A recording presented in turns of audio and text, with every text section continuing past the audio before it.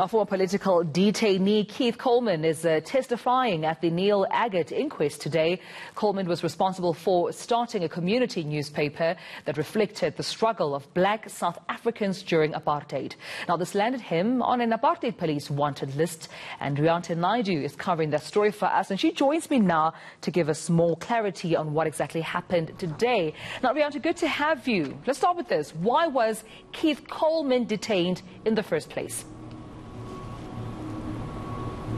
Good day, Tamilo. Well, he was detained because essentially he was on a watch list, a security branch officer's watch list. And that's because he was associated with people like Barbara Hogan and Orette van Heerden, who were anti-apartheid activists at the time. So he says he explained, the beginning of how he got politically active. And while he was still in school, he was very aware of the political climate because he had an older brother who was at university and a student activist. So by the time he got to Wits University, where he studied a BA, he immediately became involved in these political organizations and helped start a student newspaper that would reflect the real struggles of black people during apartheid, because he says at the time there was media coverage of it, but a lot of falsehoods were being reported on or being spread. So this was a way to keep comrades in the loop, unionists in the loop, and that is simply why they started up this newspaper. But obviously you can imagine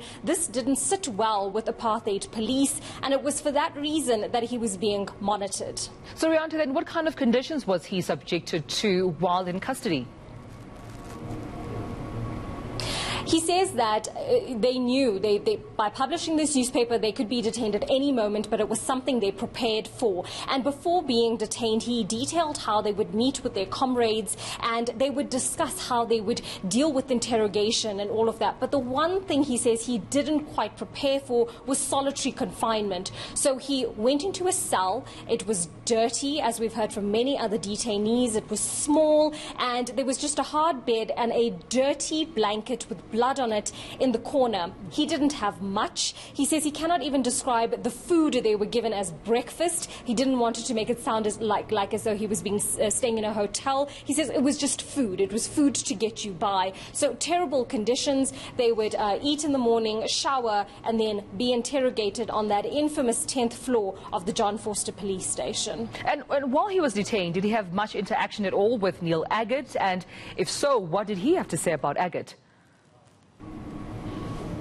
He actually did have interactions with Neil Aggett, and he says something that stands out for him was that Neil often told him he was struggling. So that was the word he used. And he says whenever they got a small chance to talk with fellow detainees, they would always encourage each other to stay strong, and mentally more than anything else. So he always encouraged Neil to stay strong, but he could see that Neil was struggling, and Neil told him he was being physically assaulted in his interrogation sessions. And one day in particular that he says he'll never forget, that struck him really hard, was when he greeted Neil in the passageway and Neil didn't greet him back. And he says it was then that he could see the effect of the assault on Neil, that he couldn't even acknowledge or recognize other detainees. He was just in an incredibly bad state. All right, well, my colleague Rianta Naidu, thank you so much for that update, of course, coming from the Neil Aggett inquest into his death.